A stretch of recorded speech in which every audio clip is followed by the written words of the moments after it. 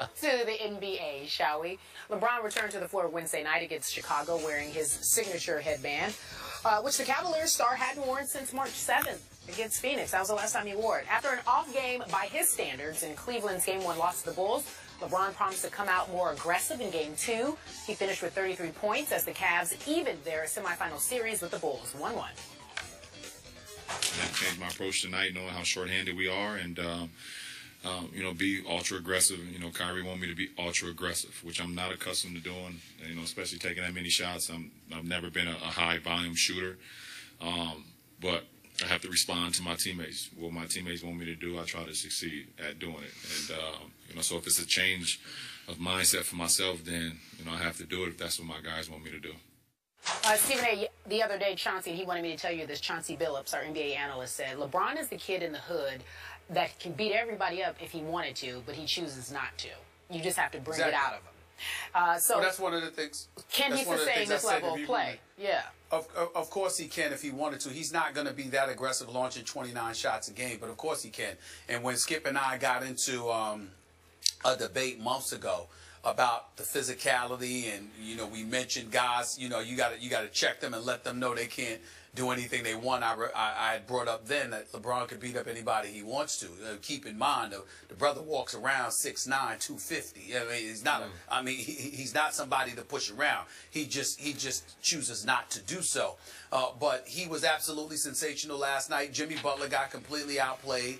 He knew that. He admitted that. And I'm very proud of the year that Jimmy Butler has had. But last night wasn't his finest moment, neither for him nor Derrick Rose, because they combined to be a -42 when they were on the court last night, with Jimmy Butler pretty much getting taken to school by LeBron. And he'll show up in Game 3. No question in my mind about that. But LeBron was ultra aggressive. When he wants to get to the basket, he's simply unstoppable. He was, but I'm going to tell you, he was helped last night. Kyrie dropped in 21 points, no doubt. But Iman Shumpert and James Jones, they combined for 9 of 16 shooting from three-point range, scored 15 and 17 points respectively. Plus, Iman Shumpert was out there defending on the perimeter, assisting and helping Derrick Rose to 6 of 20 shooting for the evening. The Cavs showed up, and they won the second game, and now they get J.R. Smith back. So they should be in an even better mode if J.R. comes to play, and he had better come to play to make up for his foolishness in getting himself suspended to begin with. But to answer the question again about LeBron, of course he can sustain it. He's not going to launch 29 shots.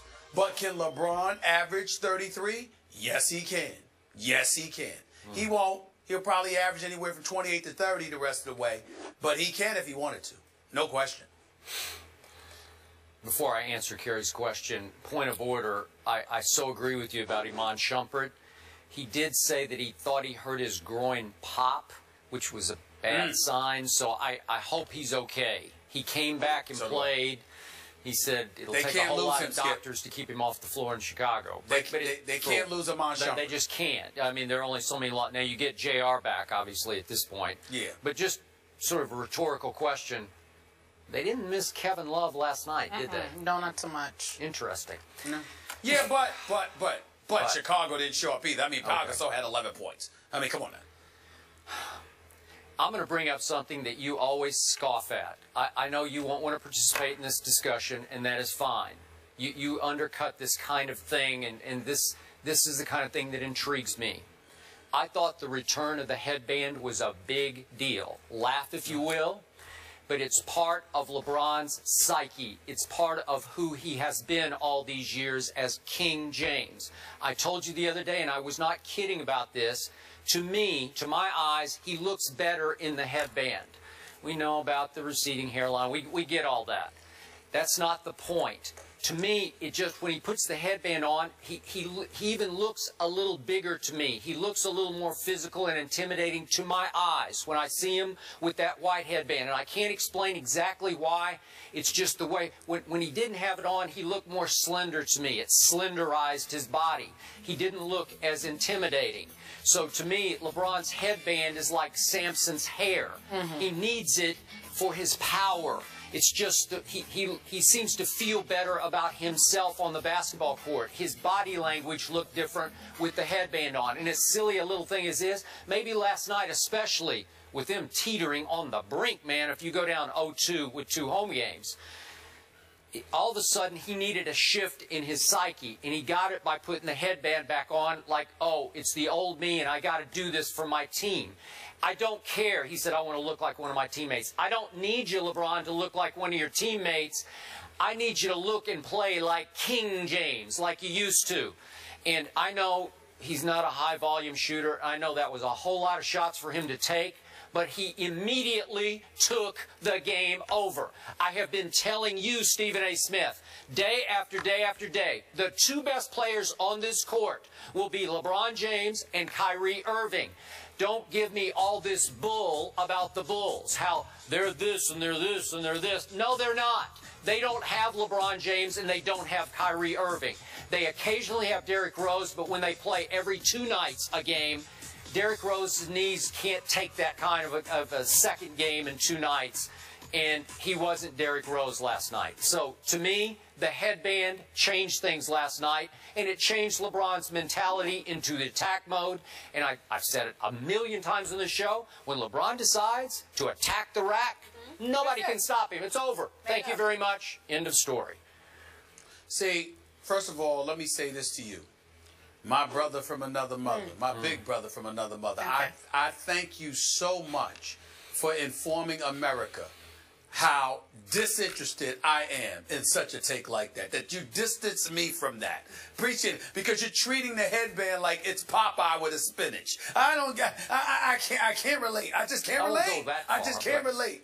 I just can't relate. I've seen LeBron have big games without the headband. Have you? Since he took the headband off. Yes, I have. Yes, I have. So, I mean, it is what it is. Remember when it accidentally popped off down the stretch in Game 6 at Miami 2 years ago? Here we go. It fell off. And remember what happened? His game fell off. He had 3 turnovers in the last 6 minutes. This is Skip Bayless. He was blowing this is totally his Skip legacy Bayless. right Stephen before A. your Smith very eyes has with nothing no to headband. do with this. Stephen A. Smith has nothing to do with this. Until Ray Allen. Oh, and the 3. And the 3. Lord. Hey, Stephen A., but Lord. did you, well, listen, the Cavs even find it interesting, obviously. Did you see the 30 for 30 film that they put together about the headband? I don't care. They're telling you there's something I'm not talking there. about LeBron's headband. You don't feel like it? Doesn't mean I told you. anything. I told you. I'm not doing it. I'm not doing it. It's okay. Sir, how do you feel about the headband? I don't care. I don't Sir, care. do you want to talk about the headband? No, I don't he care. doesn't care. It's okay. You don't have to care, but I do care. That's why I prefaced everything by saying it saying, sounds ridiculous. I know you don't. You just despise it. You dismiss this kind of stuff. I didn't. That was the LeBron I wanted to see last night, and the series has turned You know around. What you remind me of? You know, you remind me of, Skip. I remember when Allen Iverson dropped 58 on the Houston Rockets years ago. And Larry Brown came into the press conference. Oh, there was a couple of plays that he missed. He should have passed the ball, and he should have set a screen. And Steven, I just don't know. I mean, he just can't do that stuff. He just dropped 58. He didn't have a good game, though, that's the first thing Coach Brown said. Exactly. That's the first thing Coach Brown said. That's you, Skip. That's you right there. You know, right? He majors on minors sometimes. That's what, Maybe Allen Iverson needed a headband.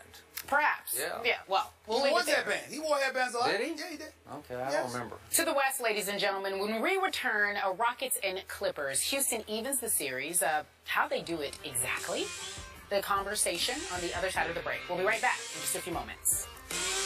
On the basketball court, his body language looked different with the headband on. And as silly a little thing as this, maybe last night especially, with them teetering on the brink, man, if you go down 0-2 with 2 home games, all of a sudden he needed a shift in his psyche, and he got it by putting the headband back on like, oh, it's the old me, and I got to do this for my team. I don't care. He said, I want to look like one of my teammates. I don't need you, LeBron, to look like one of your teammates. I need you to look and play like King James, like you used to. And I know he's not a high-volume shooter. I know that was a whole lot of shots for him to take, but he immediately took the game over. I have been telling you, Stephen A. Smith, day after day after day, the 2 best players on this court will be LeBron James and Kyrie Irving. don't give me all this bull about the Bulls. How they're this and they're this and they're this. No, they're not. They don't have LeBron James and they don't have Kyrie Irving. They occasionally have Derrick Rose, but when they play every 2 nights a game, Derrick Rose's knees can't take that kind of a second game in 2 nights, and he wasn't Derrick Rose last night. So to me, that but Chicago didn't show up either. I mean, Pau Gasol had 11 points. I mean, come on now. I'm going to bring up something that you always scoff at. I know you won't want to participate in this discussion, and that is fine. You undercut this kind of thing, and this is the kind of thing that intrigues me. I thought the return of the headband was a big deal. Laugh if you will, but it's part of LeBron's psyche. It's part of who he has been all these years as King James. I told you the other day, and I was not kidding about this, to me, to my eyes, he looks better in the headband. We know about the receding hairline. We get all that. That's not the point. To me, it just, when he puts the headband on, he even looks a little bigger to me. He looks a little more physical and intimidating to my eyes when I see him with that white headband. And I can't explain exactly why. It's just the way, when he didn't have it on, he looked more slender to me. It slenderized his body. He didn't look as intimidating. So to me, LeBron's headband is like Samson's hair. He needs it for his power. It's just that he seems to feel better about himself. Out there defending on the perimeter, you know, assisting and helping Derrick Rose to 6 of 20 shooting for the evening. The Cavs showed up, and they won the second game, and now they get J.R. Smith back. So they should be in an even better mode if J.R. comes to play, and he had better come to play to make up for his, you know, his foolishness in getting himself suspended to begin with. But to answer the question again about LeBron, of course he can sustain it. He's not going to launch 29 shots. But can LeBron average 33? Yes, he can. Yes, he can. He won't. He'll probably average anywhere from 28 to 30 the rest of the way. But he can if he wanted to. No question. Before I answer Kerry's question, point of order, I so agree with you about Iman Shumpert. He did say that he thought he heard his groin pop, which was a bad sign, so I hope he's okay. He came back and played. He said it'll take a whole lot of doctors to keep him off the floor in Chicago. They can't lose Iman Shumpert. They just can't. I mean, there are only so many. Now, you get JR back, obviously, at this point. Yeah. But just sort of a rhetorical question. They didn't miss Kevin Love last night, did they? No, not so much. Interesting. No. To the NBA, shall we? LeBron returned to the floor Wednesday night against Chicago wearing his signature headband, which the Cavaliers star hadn't worn since March 7th against Phoenix. That was the last time he wore it. After an off game by his standards in Cleveland's Game 1 loss to the Bulls, LeBron promised to come out more aggressive in Game 2. He finished with 33 points as the Cavs evened their semifinal series with the Bulls, 1-1. That changed my approach tonight, knowing how shorthanded we are, and you know, be ultra aggressive. You know, Kyrie wanted me to be ultra aggressive, which I'm not accustomed to doing. You know, especially taking that many shots. I've never been a high volume shooter, but I have to respond to my teammates. What my teammates want me to do, I try to succeed at doing it. And you know, so if it's a change of mindset for myself, then you know I have to do it if that's what my guys want me to do. Stephen A., the other day, Chauncey, he wanted me to tell you this, Chauncey Billups, our NBA analyst, said, LeBron is the kid in the hood that can beat everybody up if he wanted to, but he chooses not to. You just have to bring it out of him. So well, that's one of the things. Can he sustain this level of play? Yeah. Of course he can if he wanted to. He's not going to be that aggressive launching 29 shots a game, but of course he can.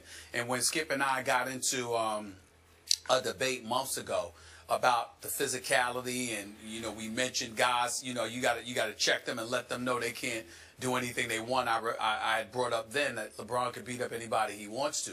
Keep in mind, the brother walks around 6'9", 250. I mean, he's not. He's not somebody to push around. He just chooses not to do so. But he was absolutely sensational last night. Jimmy Butler got completely outplayed. He knew that. He admitted that. And I'm very proud of the year that Jimmy Butler has had. But last night wasn't his finest moment, neither for him nor Derrick Rose, because they combined to be a minus 42 when they were on the court last night, with Jimmy Butler pretty much getting taken to school by LeBron. And he'll show up in Game 3. No question in my mind about that. But LeBron was ultra aggressive. When he wants to get to the basket, he's simply unstoppable. He was, but I'm going to tell you, he was helped last night. Kyrie dropped in 21 points, no doubt.